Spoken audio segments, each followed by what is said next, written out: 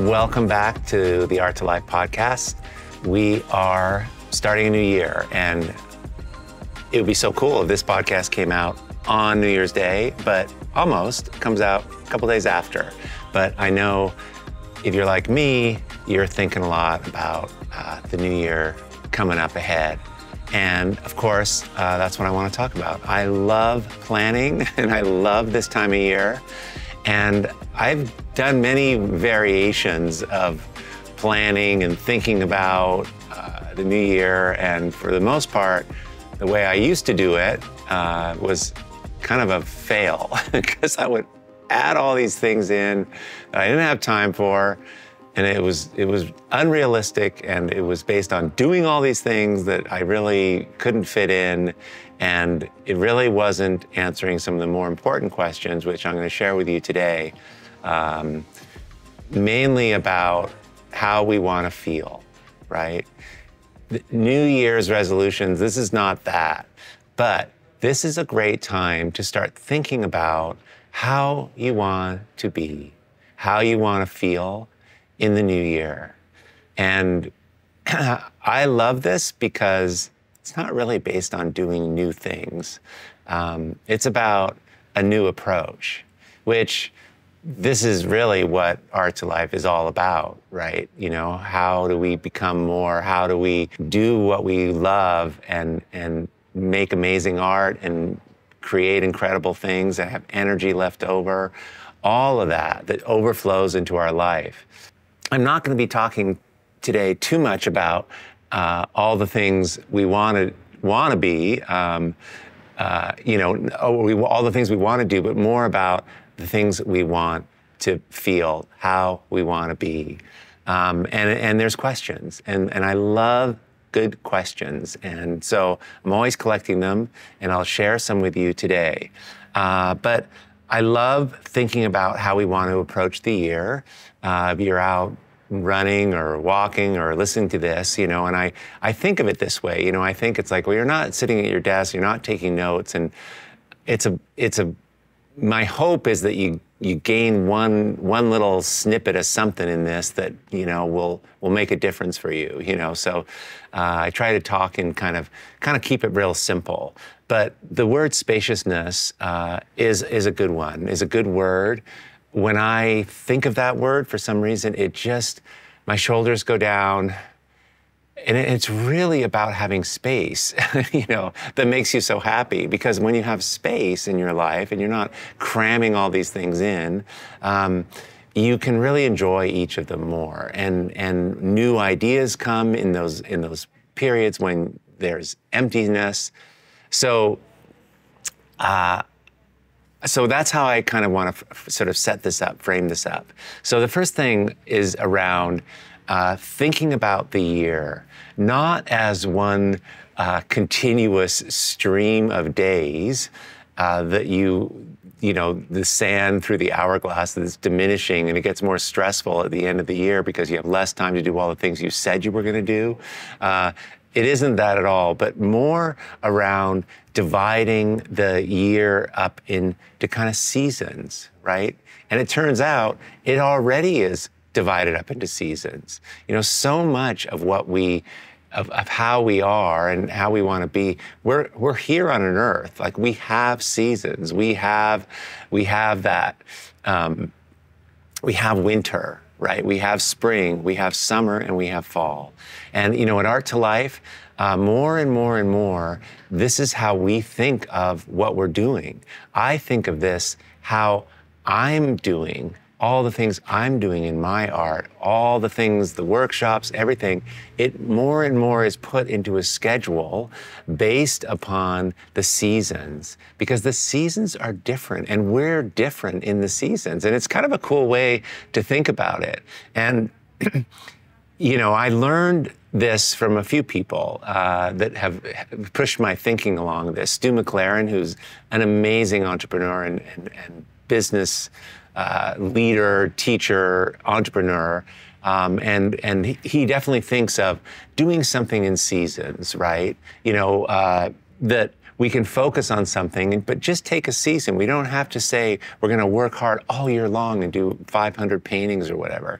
We can take a season, and that's easier to do. And I relate to this from running so much because, you know, you can go from aid station to aid station, and I used to do really long endurance races, and it's how you think about it.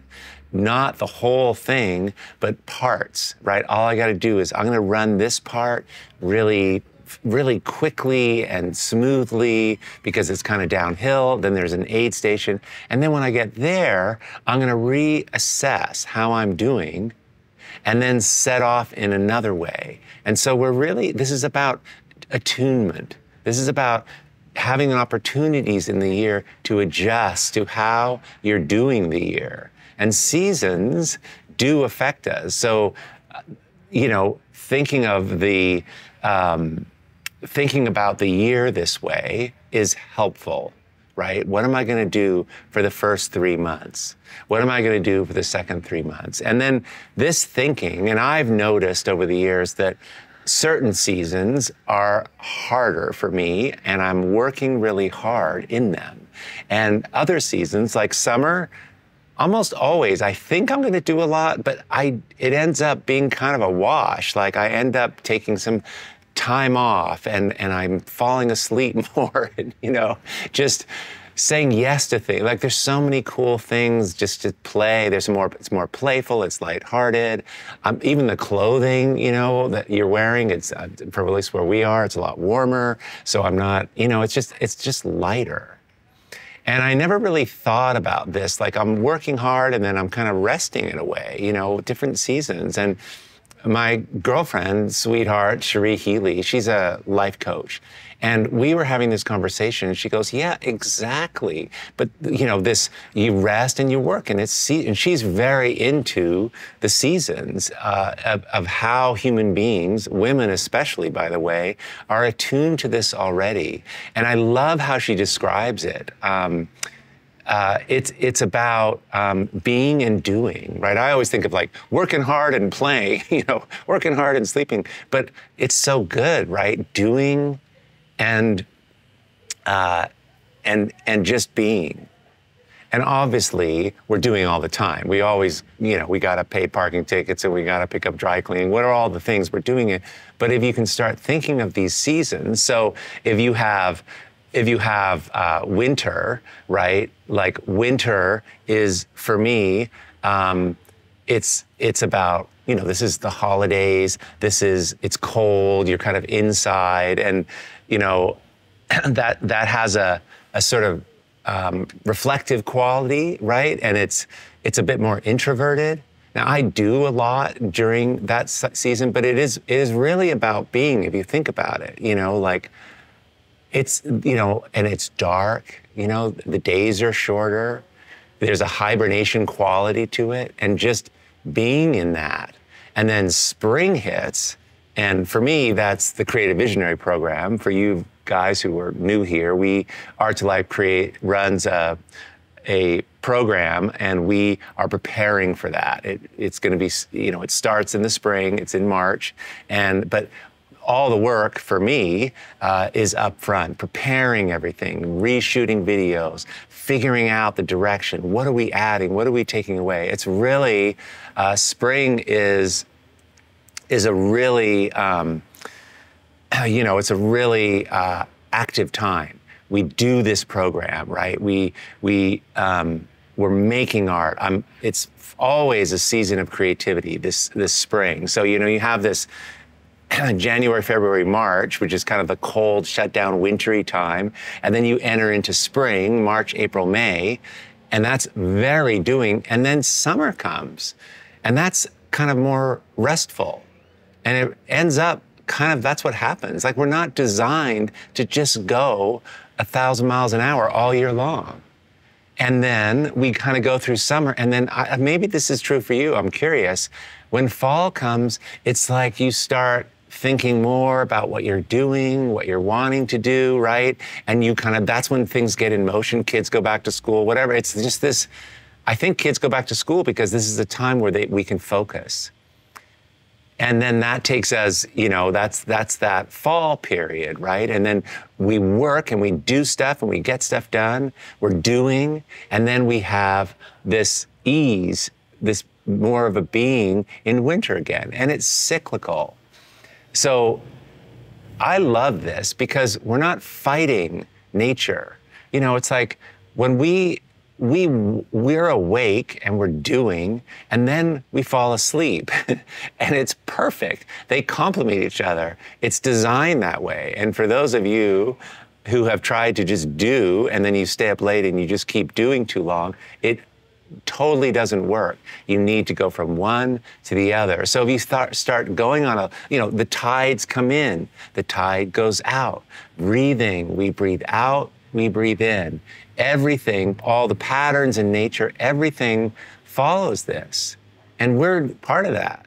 And so this is not hard to do. In fact, this is the easy way to do it. But if you're not thinking about it this way, we start thinking that we have this 365 days to get a lot of stuff done, and we have all these commitments we've made, these New Year's resolutions. I'm going to go to the gym every single day, or I'm going to, do this many paintings every single week, or I'm going to start a new business, or, all the things that we add on. But if you're not thinking about, just thinking about the natural flow of things, if you can work with the tides, it's so much easier.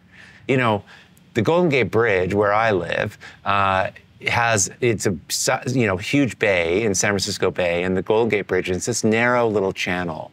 And when the tide is coming in, I used to kite surf out there, and if you want to go out when the tide's either slack, neutral, or coming in, because obviously if you get in trouble, you wash into civilization. But when the tide's going out, all that water in the bay, in the different areas in Marin, Richardson Bay, all those drain out this pretty narrow opening underneath the Golden Gate Bridge, and it rips out there. It's like 6 knots or something, It's like walking pace. You're going out to the ocean, and you don't want to be messing around, having trouble in that outgoing tide. You can't swim against it. I mean, it's really a thing. So we want to work with the natural systems.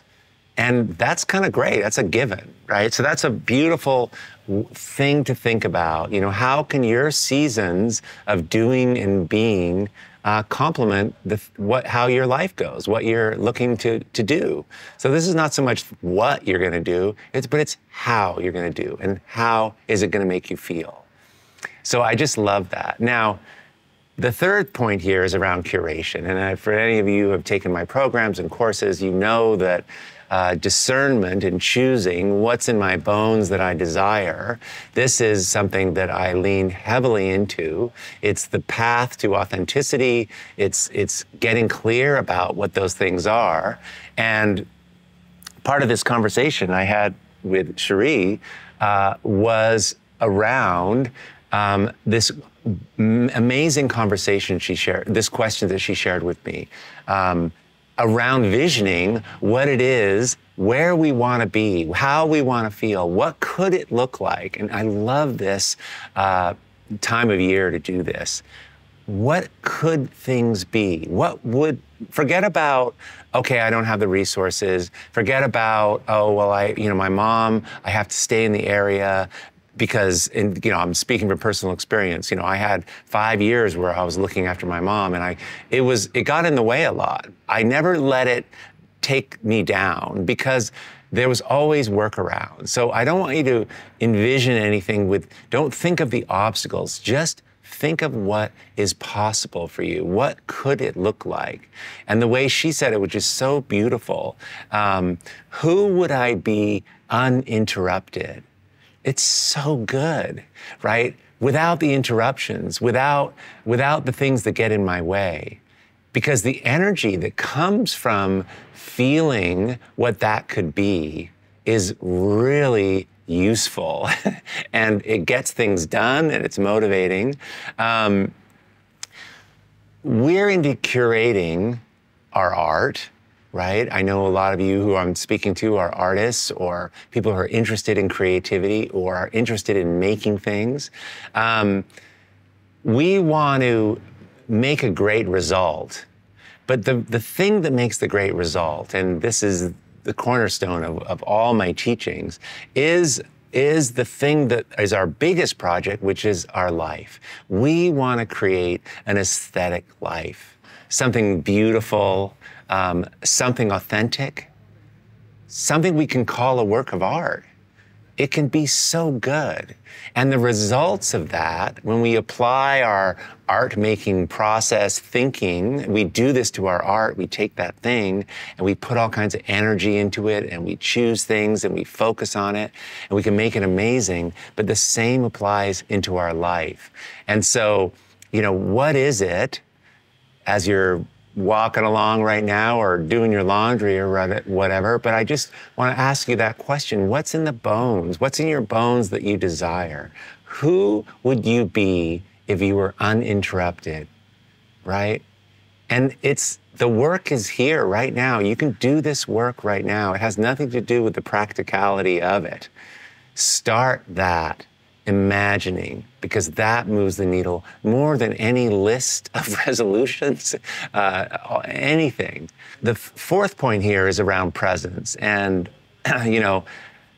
how we go after the things. This is a little bit more around the doing right now. Part of the teaching that I gleaned from Stu McLaren was around these seasons and not trying to put too much in. I'm an overdoer. I'm a 7 on the Enneagram, and I tend to say yes to everything. It's a problem. Good, sometimes hard, other times. But I tend to put too much in. I tend to say yes to too many things. But if you can choose, you have these seasons, right? And chart it. It's so simple, right? Four boxes, winter, spring, summer, fall. Right there, you just draw that out. And in those, you do one primary thing, one big thing, right? For me, the spring is the Creative Visionary Program. It's what I'm doing. I'm so into it. I focus on it. And that's the primary thing I'm doing. I'm not going to try and do another primary thing. I wouldn't choose an ultra race to train for during that time because my energy wants to be focused on this one thing. Where your energy goes, that's where the shifts happen and the results occur. You just focus on something. And so you have room for one big thing, but you can also, if you're like me, there's room in there for a kind of a secondary thing, but it's secondary. And that's the thing. You have to know that it's secondary. You got to get those priorities straight. Otherwise it becomes stressful. If 2 things or 3 things are all equally strong, then it's stressful. The stress comes from making all the New Year's resolutions or having so many things that you have to do that are all equally important. You haven't yet discerned, you haven't yet curated what it is that's important. What's the number one thing? And so once you get that takes so much stress out. But because you already know the answer, right? If something comes along that is not that, it's easy to say, okay, well, maybe I only have 2 days for extra things. I'm going to pass on this because the other 5, I'm working on this main thing. I already chose it. This would make an incredible year if I could accomplish this in this season, or I could move the needle along on this project. It's not, and a sort of side point to this, it's not stressful doing all the things. And I used to get this confused. It's because I would say, oh, well, if I didn't have all these things to do, my life would be so much better. And then when I'm doing the thing, finally, not worrying about it, I actually love it. I like doing the thing. But it's the thinking about the thing that holds me up, that creates the stress. It's the thinking about doing the thing, especially if there's other things to do as well, all the things. So that's helpful for me because I know once I start this podcast, for example, I could worry about this, but once I'm doing it, like I love this. I love thinking about these things. I love sharing things. I love like the whole thing. I love it. And it's not about eliminating a podcast or not doing your painting or getting rid of these things. It's about doing one thing at a time, right? So this singularity of thinking that I'm just going to be present for this one thing for a while, and then I will do another thing. But while I'm doing it, I will be into it. And by the way, this is totally to doing art. So if you find yourself kind of stressful, it's not because of all the things. It's because you're thinking about doing all the things and you haven't chosen. And then just start doing it, because that's the easier place to be. Running is a blast. Thinking about it, worrying about it, feeling guilty about it, getting out the door, telling people you don't have to, that's the hard part. When you're out there running around, it's a blast. So that's really helpful for me. I don't know if that resonates for you. And by the way, just that learning is doing also. And I've had to give myself a huge hall pass in this area, because I used to do everything myself. I used to think I had to know everything myself. And it turns out, I mean, just listen to podcasts. Look, there's brilliance out there, and there's so many people that can help you, that have insights that you will never have, that are experts in things, and teachers and people we need to bring in to help us. And that might feel like I gotta like stop, and I gotta learn more about art making, or I gotta understand color better to do this. And I feel like, oh my God, I've stopped now and I'm learning.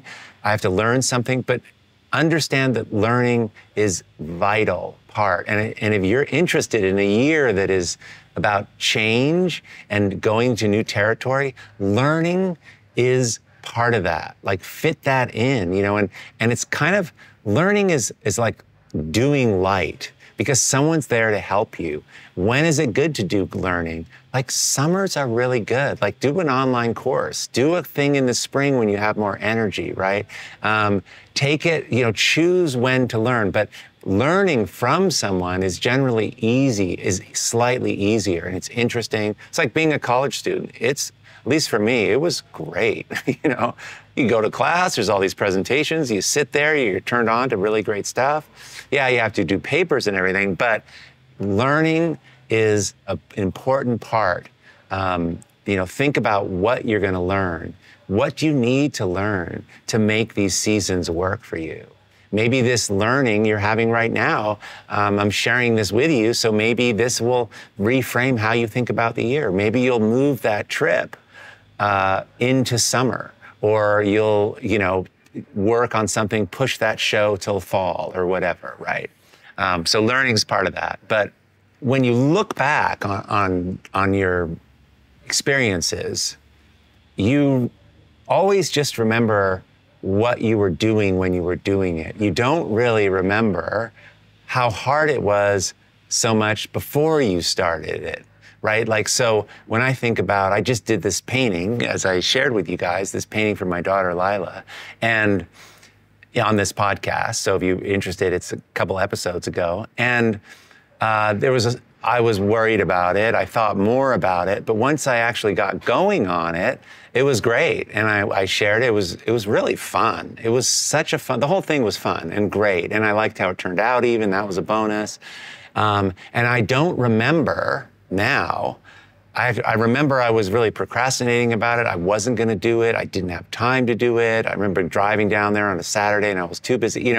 All that disappears. So when you're thinking about doing something, it's front loaded with the problems, But when you look back on it, which is the memory and the takeaway, you have energy from that. So just know that's that little peculiar thing that, the hardness is front-loaded always, and then looking back, it gives you juice. So you got to get through the hard part up front, unfortunately, and then get into that, and then you'll have it because you'll have done the thing, and that gives you energy if it's aligned and congruent with what you want to do and all the things to go to the next thing.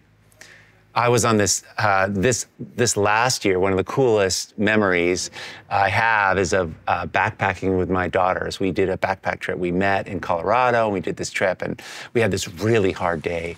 And my younger daughter Hannah, had been doing more hiking, and so she was way ahead of us. And we were at elevation, and my older daughter Lila and I were kind of behind. And it was a hard climbing thing. We climbed up this big mountain all day long.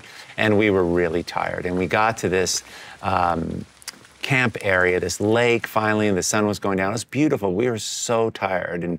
But there was this amazing kind of campsite across on the other side of the lake. And I knew that that's when the sun would come up in the morning. It was beautiful on the lake. But there were these crummier ones kind of up in the trees, and there was probably mosquitoes there, but we just wanted to stop, but we didn't. And it was me kind of pushing a little bit, and they were like, what are we doing? Come on, you guys, it'll be so worth it. And yes, now I know we don't even think about that day, that it was hard to go that extra half a mile, but we have all these photos, and they're beautiful, of where we camped. I remember waking up in the morning, and I was taking this picture, and I'm like, this is why we walked a little bit more, right here, right now. That is so, I'll never forget that morning, waking up with the light hitting this mountain, this beautifully still lake, right? It's about presence, right? And about this being in it and having that focus, right? And choosing when to do that. Now, the fifth kind of point here is on something that I've noticed, and I started tracking this a number of years. Like, we want to forget about all the things. Yes, we need to, I want to do an art show next year, and I want all the things, but how do I want to feel next year? And I want to feel light. I want to feel more joyful than sad. I want to feel energetic, right? I want to feel buoyant, all these things. And what makes me happy? What's going on? And I don't know if you're like me, but like some days are amazing, and then other days are harder, obviously. And if we can get more days where they feel more flowy, our art's better, our relationships are better, we're better, we have more energy for other people, all the things that we want for ourselves, like everything's more possible. So I started tracking this, and I just started writing down what were in those good days, and it's like, okay, well, good news maybe is what does it, but it's not that. You hear, oh, I sold a painting, and it's like, well, that was a good day, so I'm happy all day, but that wasn't really it. It wasn't really about the things so much, but it was about what was in the day. And so I started tracking it, and I wrote down things like when I spent time with people.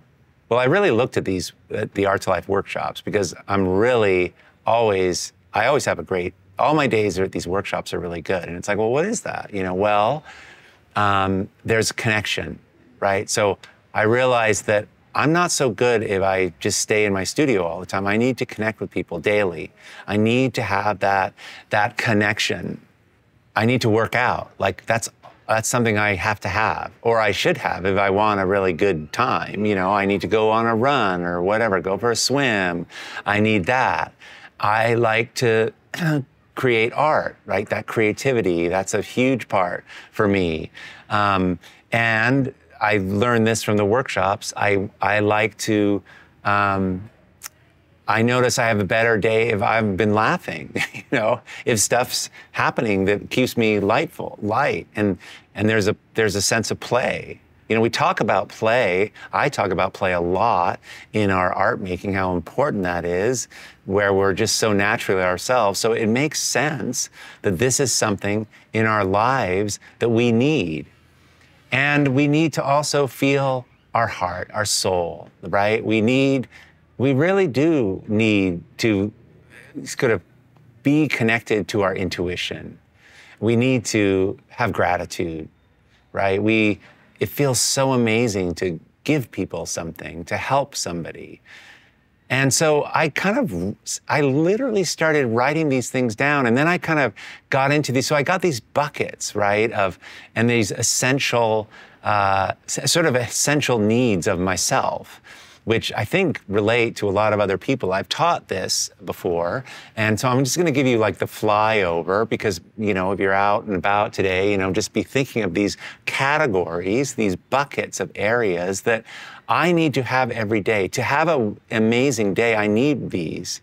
And this is how I describe them. Love, and then I'll break them out. Love, body, art, play, and soul. And love is connection, right? It's vulnerability, it's self-love, right? We need that, obviously. And, you know, that's connection. That can be talking to my daughter on the phone. That can be being with my sweetheart. That can be sitting with someone at a workshop and really sharing what kind of art they're making or where they're wanting to go.